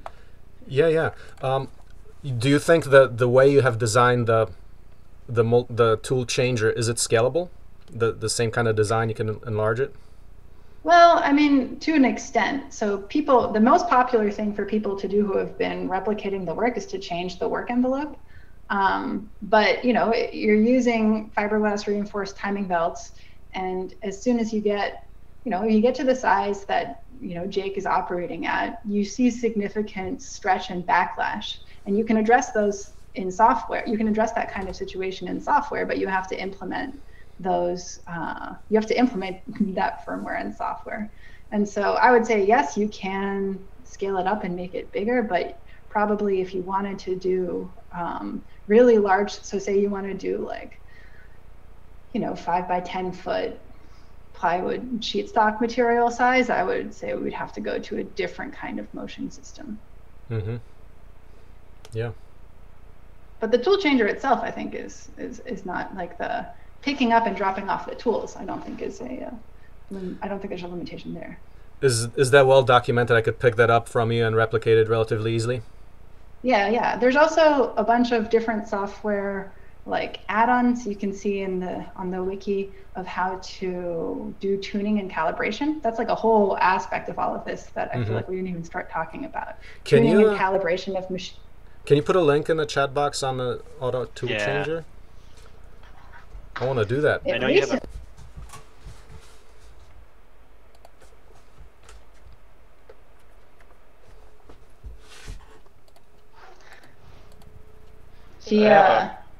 Oh, sorry. Go ahead. That's okay. You can finish, Nadia. No. Okay. I have 2 questions. So I avoided this for a while because I'm an expert in metal casting, but I'm now going to lean into it. And I'm really interested in machines that make patterns and molds for metal casting to make parts for machines.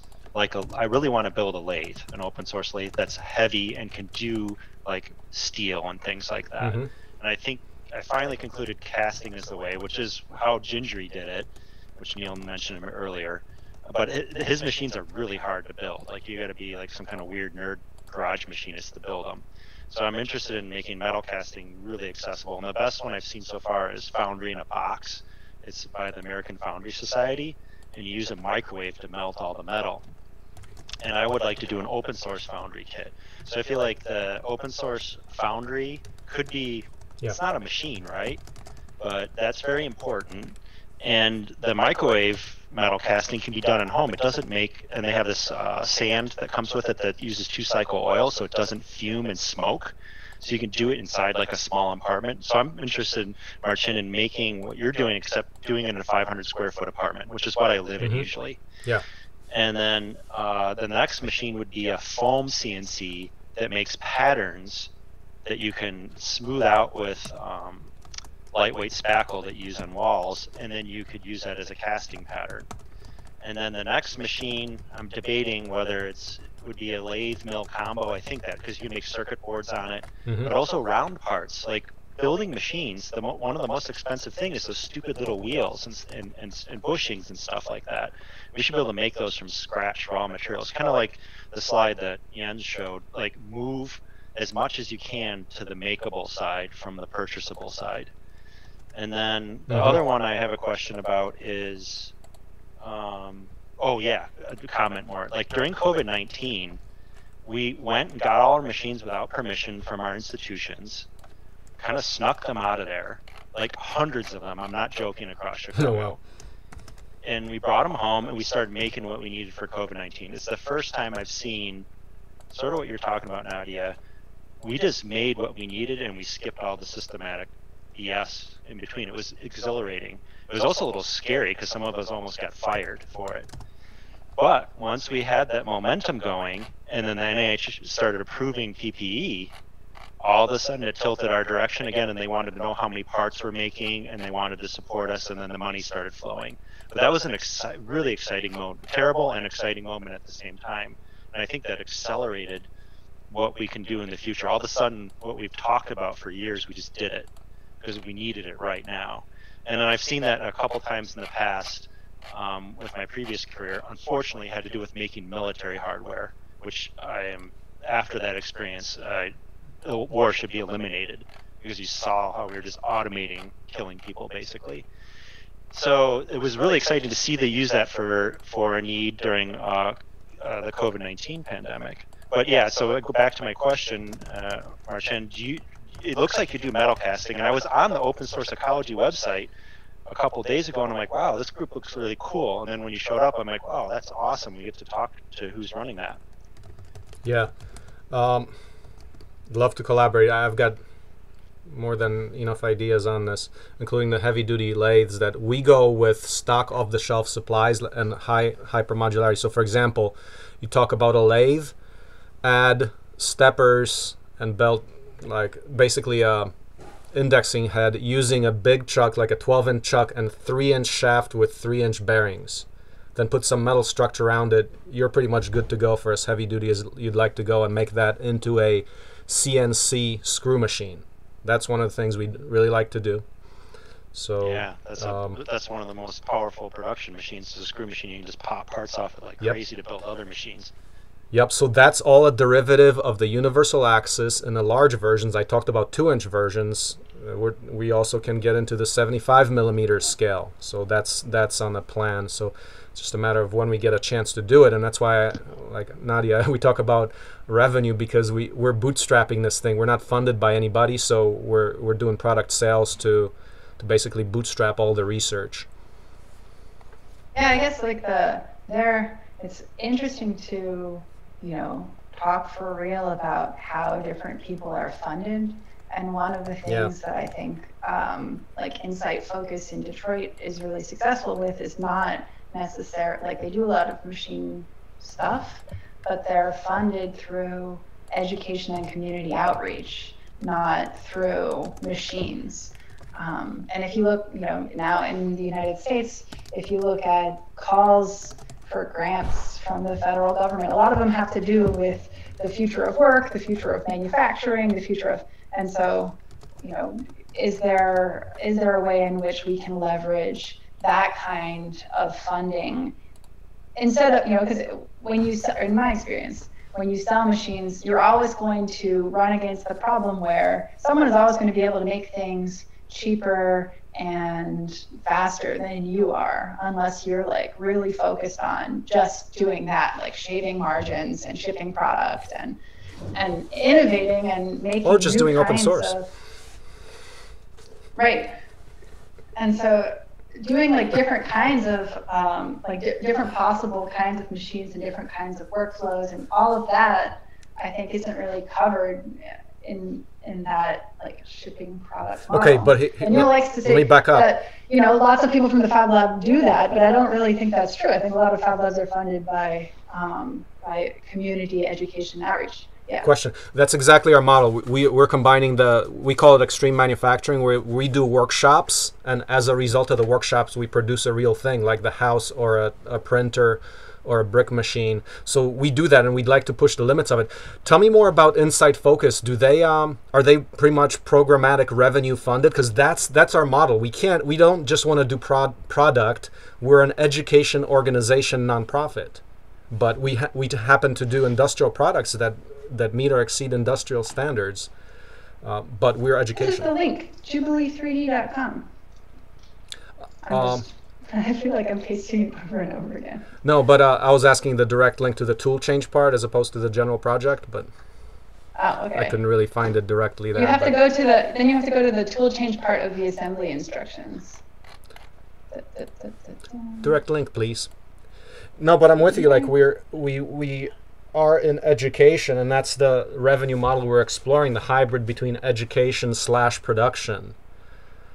And the money's in education. I mean, the power, or let's say the power is in education. That's how you change the world. That's why we're going for education.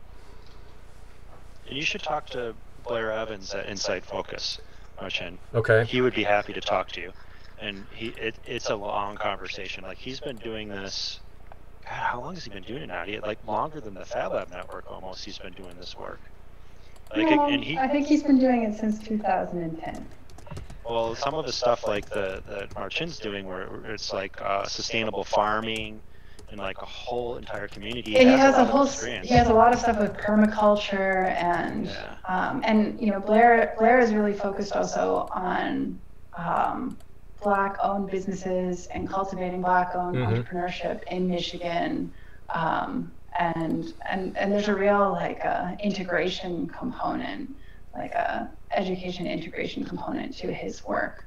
Can you connect me? I tried emailing him. He didn't respond like 6 months ago. I'll give you his phone number because right now during COVID-19 he's completely overwhelmed. Like he's my guidance instructor. Okay. And we decided to take a break for both our cities, Chicago and Detroit. So I'll send you his phone number and just call him and leave him a voicemail. Excellent, excellent. He did one of our boards for our early brick press a long time ago, like in 2010. But since then I've lost contact with him. Yeah. No, that's great. I'll send you his number privately here. Yep. I should probably do other work, guys. Yeah. But it's been yeah. fun. Well, Nadia, thank you. Great to meet you. We haven't really talked before live, but it's great. Nice to meet you too. Thank you, everybody. Nice to see this group together. Yeah. Hello. Yeah. Bye-bye. Okay. Yeah, we can possibly wrap up. Dan, so let's follow up as well. Yeah, you got my email? Obama Shield, yeah. I got it. Yeah, I got it.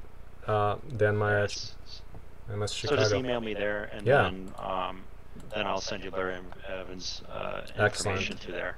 I'll double check with him too to make sure it's okay. Yeah, let's follow up on some potential collaboration, including COVID, because we're pretty much gearing up to produce stuff for that as well. We're actually doing a high temperature chamber for the 3D printer. So we're talking 160 C, so basically where everything is outside the heat zone. That's relevant for higher power print. I mean, basically expanding to all the materials, high temperature materials. That's one thing too. Oh, then that way they could be sterilized with high temperature later, like autoclaving and stuff. Yeah, or even just the very basic concept that, like, without heated or enclosed chambers, things like a polycarbonate or nylon. I mean, you can't really print with that. You need a fully enclosed and high temperature chamber. So yeah, I'm pretty interested in it. Like, you know, I understand that you 3D print and then usually go to injection molding. Yes, of course, but I was shocked at how much production and how flexible it was done on 3D printers in Chicago.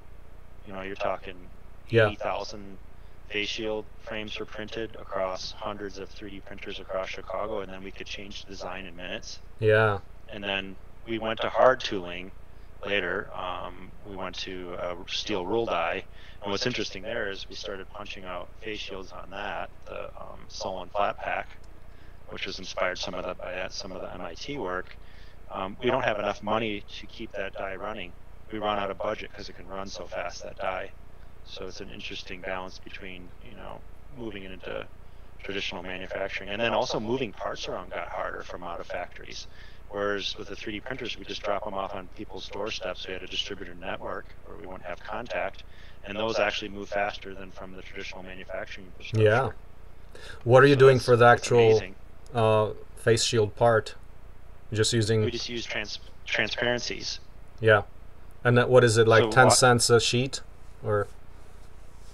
Yeah, so my total cost for a complete face shield with the transparency, the 3D printed frame, and elastic, which I started sourcing the elastic locally as well, which helps with supply chain.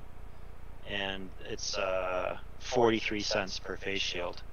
Now we're talking about selling them and then paying people for the labor of assembling them and 3D printing them, yeah, which is what we need when we recover our economy.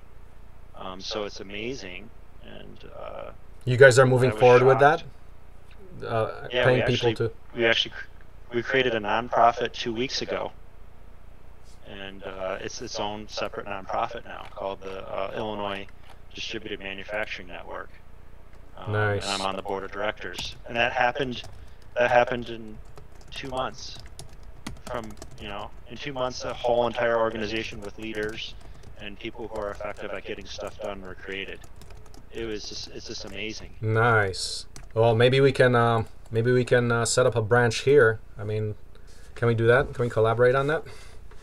Yeah, that's like we were talking on the call here, that's the most important part, is sharing in a way that other people can duplicate it. So we've been spending a lot of time communicating what we did so it can be duplicated. And yeah, there's other models too that we're learning from too around the world. That's what's so cool about the Fab Lab network, is that I could get online and I could see everybody making PPE through the video feed. And that also verified that other people are thinking the same thing. Like at first I'm like, should I really be doing this? Am I going to get sued? Stuff like that. And then I'm like, oh no, Fab Lab Fensens is making tons of face shields and they're just doing what's needed. And then just being inspired by that and having, I ran a 3D printer farm of 20 printers for 3 months, and I made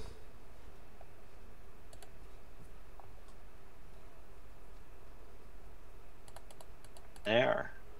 And I think that we're talking about doing this all the time now. Sorry, can you repeat? My computer shut here. You did a farm for 3 months, and then? Yes, I had a 20 3D printer farm in a spare area of my apartment building. The landlord was really cool. Within 4 hours, they approved me using a room that I could walk down to, because having 20 3D printers in my 500 square foot apartment would be kind of rough. We would have lost our minds. And so me and my spouse Gaddy said, why don't you ask the landlord if he can use one of these spare rooms that we're not using because they're closed down because we can't meet in common areas. And so I installed 20 3D printers there, and with some of Gaddy's help, most of the time I was running it, I made 7,000 face shields, complete face shields, in, actually it was 2 months.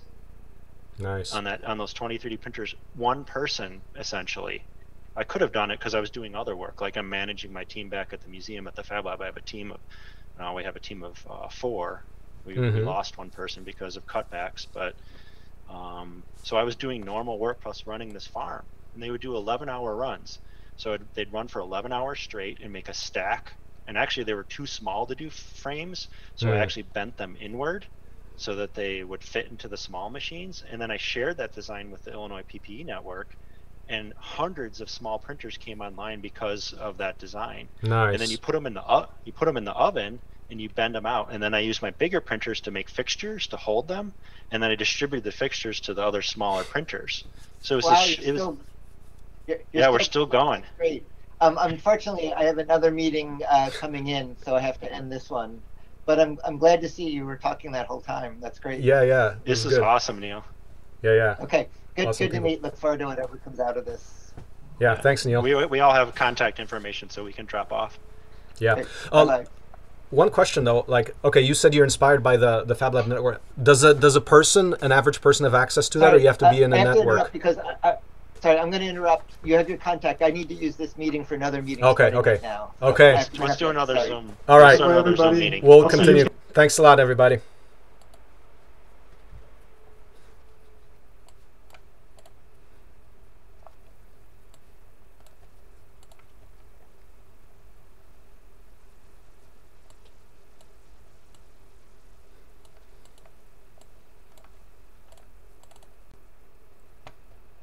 Years strong. So what you're seeing here is the page of our repository. Fabricatable Machines is the name of the project, and it comes at our first publication out. Under 10 minutes per topic. And one of the results for both of you was built And using that machines or the last week. taking it serious. Hi. Wait, your name is Hank? And that's percent done with the entire system. So we've done things like prototype the 3D printer, houses, brick presses, power cubes, tractors, and other machines. But yeah, it's a big ambitious project I've been working on for a decade. Right now we have a couple of products, like, and here I emphasize this is the universal axis. So this is our version of an item, the XYZ axis, that can be put into printers. These are actually printers we sell right now. So this is the D3D Pro, which has got the standard gantry system on top and Z's like this. Or you can do a very simple machine with 3 axes just like this. And I think different than, and I challenge everybody in a crew here, we have 14 unique parts in the universal axis. So we claim this is the simplest thing in the world that you can do. But I'd like to see the part count for the other ones myself. So you can actually scale this. This is a 6-foot tall machine that we built, or this 1 cubic meter printer that we built using the same small 8mm axis. But then we can scale up. We can go up to the same axis, same concept, but take a larger rod, like a 1-inch 25mm rods, to do larger items like this CNC torch tables. That's another thing. This is 2017. Or you can even scale that up, the same kind of concept of rods and bushings, to do 2-inch or 50mm size axes for heavy duty CNC, such as this project. We didn't finish this.